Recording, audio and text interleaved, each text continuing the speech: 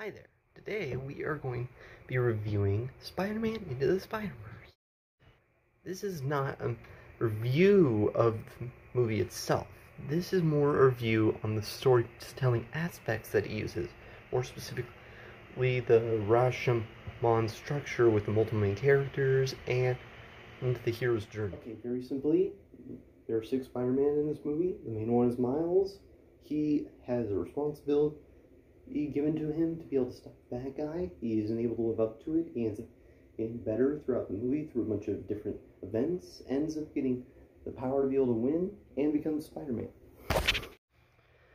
But that is not what we're here really to discuss. We're here more to discuss the 2 things that this movie does really, really well, outside of, well, everything, of course. The Rashomon story structure, and more specifically, at least in this video, the hero's journey and how this movie is different and changes what it does in that. It's hard to go into detail about every single way it does this, but in this movie, Spider-Man is not someone who follows the general hero's journey formula. He's a hero, but not the hero in the hero's journey.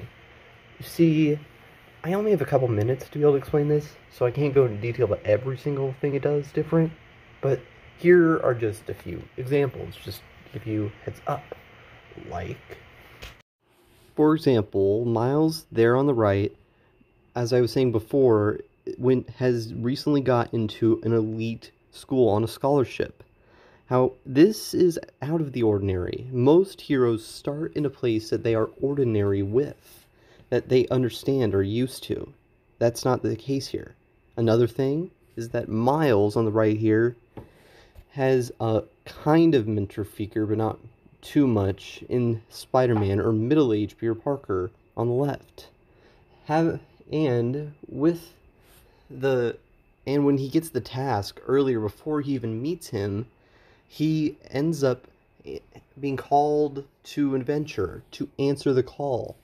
He doesn't refuse. He does this. It's Peter who refuses the call, and he has to be convinced.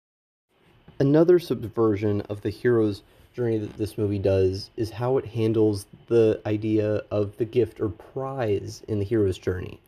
You see, in most heroes' journeys, in most stories that they are present in, whether it be movies, books, etc., the prize is usually getting the girl, which this movie does not do. This movie makes it clear that, yes, these two might have mutual romantic feelings towards each other by the end of the movie, which is fine, and it does this well with having them have good chemistry. But it does not have Miles' journey as a hero be what makes these two have any kind of feelings towards each other. By having it be things that are not like that, then having things that are not related to those parts of their lives, it makes it not only more interesting, it also is a good subversion of that kind of character. And lastly, while I can't go into too much great detail about it because of the time limit, I will say this movie handles multiple characters perfectly, the Rashomon structure.